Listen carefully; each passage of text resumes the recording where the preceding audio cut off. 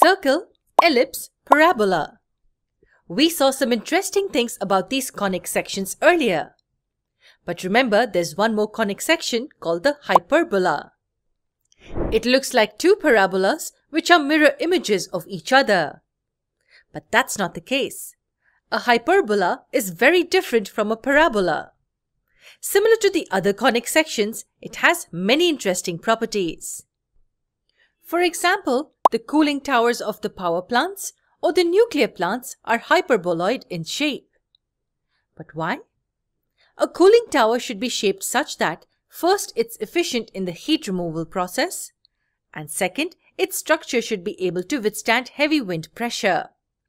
Also third, constructing it should be cost effective, that is, building it should require as less material as possible.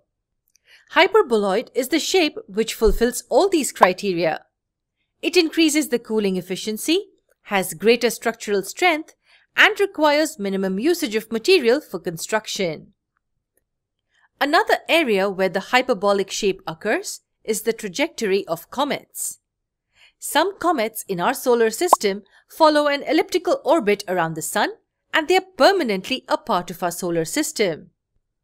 But a comet traveling at a very high velocity, such that it can escape the Sun's gravitational pull, follows a hyperbolic trajectory around the Sun.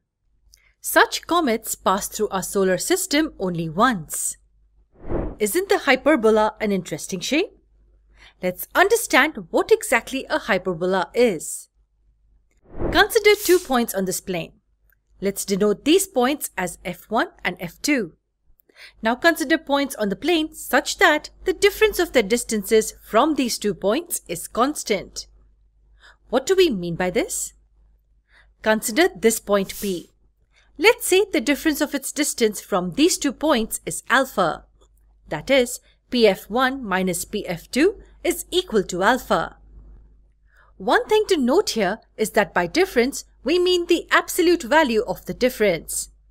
That is, distance to the farther point minus the distance to the closer point. That's why the point P, we subtract its distance to the closer point, F2, from its distance to the farther point, F1. Now the question is, are there any other points the difference of whose distances from F1 and F2 is alpha? Yes, there are many such points. The collection of all such points is called a hyperbola. Consider this point Q on the hyperbola. The difference of its distances from the 2 fixed points will be equal to alpha. Since for the point Q, F2 is the farther point, the difference QF2 minus QF1 will be equal to alpha. Similarly, for this point R on the hyperbola, its distance RF1 minus RF2 will be equal to alpha.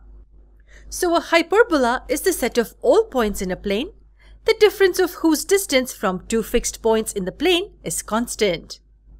By difference, we mean the distance to the farther point minus the distance to the closer point. These 2 fixed points together are called the foci of the hyperbola.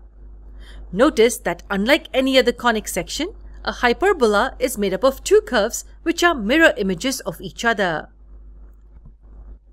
Now here we took the constant difference to be alpha.